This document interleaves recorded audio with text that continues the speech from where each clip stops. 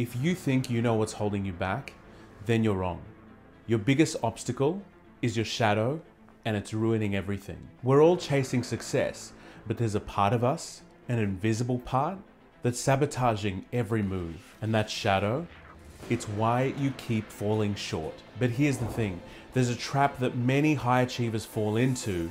It's the dark side of ambition. It's the shadow self, the part of us that we ignore. It may seem harmless, but left unchecked, it festers, feeding on our insecurities and fears. And eventually, it drags us down. What if I told you this shadow is the real reason that you're exhausted, stuck, and not able to break through to the next level? The real issue here isn't about ambitions or goals or even talent. It's about a deep-rooted fear of failure and our need for validation. That hidden part of us, the shadow, wants control. It wants to keep us scared, striving, and desperate for approval. Only by embracing and integrating our shadow, by accepting the ugly parts of ourselves, by becoming who we're afraid to be, can we reach our fullest potential.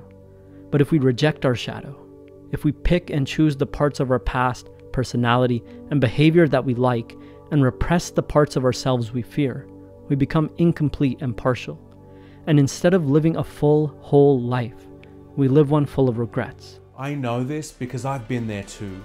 I used to think my drive was my power, but really, it was my weakness. I remember the late nights, the endless cycles of hustle and just feeling like I needed to do more. But each win felt absolutely hollow. And here's what this does to us.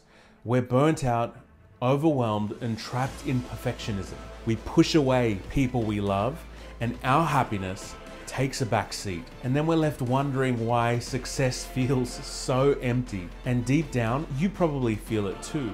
That gnawing feeling that something just isn't right. Because the truth is, you deserve to feel whole, not just successful. You deserve success without sabotage. But let's challenge the typical fix here. More grind, more hustle, more determination, more stamina isn't the fix that is going to help you. More grinding, ignoring your emotions, and just pushing through. That's the exact trap that people get stuck in. The problem isn't that you're not doing enough, it's that you're letting the shadow call the shots. To overcome the influence of the shadow, we need a framework that helps us integrate these hidden aspects into our conscious mind. I have a 4-step framework, which I'm going to teach you now, called the CALM framework, that helps you integrate these aspects into your conscious mind. This framework offers a structured approach to self-awareness, designed to help you reclaim control and align your actions with your true goals. C is for confrontation. Kobe Bryant famously confronted his own insecurities through what he called the Mamba mentality, addressing each fear and working through it one by one. Think of it as identifying each piece in a puzzle. You need to see it clearly to know where it belongs. What fears or insecurities have you been avoiding? Are they silently dictating your actions? Acceptance. Oprah Winfrey has spoken openly about accepting her shadow self, the insecurities that fueled her perfectionism, and embracing the strength that comes from vulnerability. Like a knot that loosens when you stop pulling, accepting yourself reduces internal tension and resistance. Can you accept these parts of yourself, or do you still feel the need to hide them? L is for learning. After losing at the Olympics, swimmer Michael Phelps committed to learning about his own weaknesses and working with sports psychologists to better understand his mind. Imagine it like updating software, adding tools and understanding to function better in any environment. Are you willing to learn about yourself, even if it means facing uncomfortable truths? M is for mindfulness. Tech entrepreneur Arianna Huffington, after collapsing from burnout, started practicing mindfulness and encouraged her company to prioritize mental health. Mindfulness is the lens that brings your goals into reality, into clear focus, allowing for intentional action rather than reactive habits. Can you commit to mindfulness, focusing on aligning your actions with your authentic self? If you think about it, it is absolutely amazing how many people sacrifice their own health in the pursuit of success.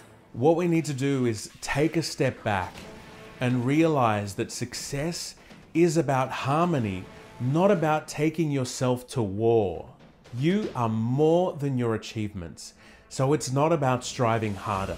It's about striving smarter and aligning yourself with who you truly are. So if any of this resonates with you, ask yourself, what is the true cost of ignoring your shadow?